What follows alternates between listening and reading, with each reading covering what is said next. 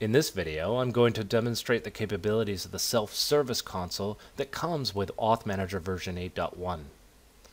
The self-service console allows users to help themselves for menial tasks such as PIN resets, forgot my token, or requesting a new one.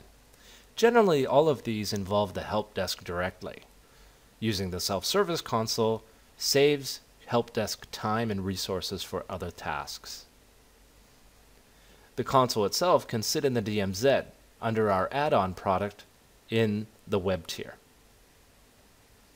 In this case, this user is going to log in with their AD credentials, but other auth methods are available.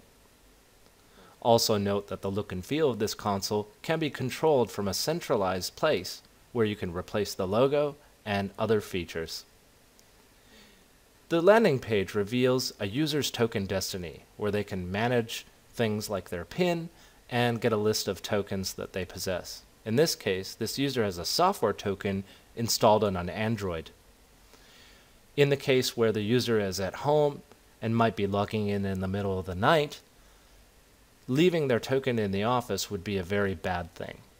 In this case, we provide a troubleshooting link where a user can manage the situation themselves. This list of capabilities is controlled by you.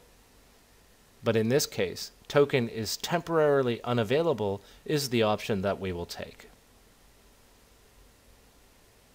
Once the user has selected this option, this reveals a time-limited emergency access token code, which can be copied and used just like a normal token. The time access is limited by you, and it could be seconds, minutes, or days. This particular token can be used just like a regular one would. So in this case, I'm going to demonstrate logging into a Juniper VPN that is connected to my Auth Manager system. The user enters in normal credentials, including his normal token PIN. Pasting in the emergency access code now allows this person to sign in, and access is granted. In no place did a help desk personnel get involved. This saves the help desk resources and time to concentrate on other things. I hope this example has been informative, and I thank you for watching this video.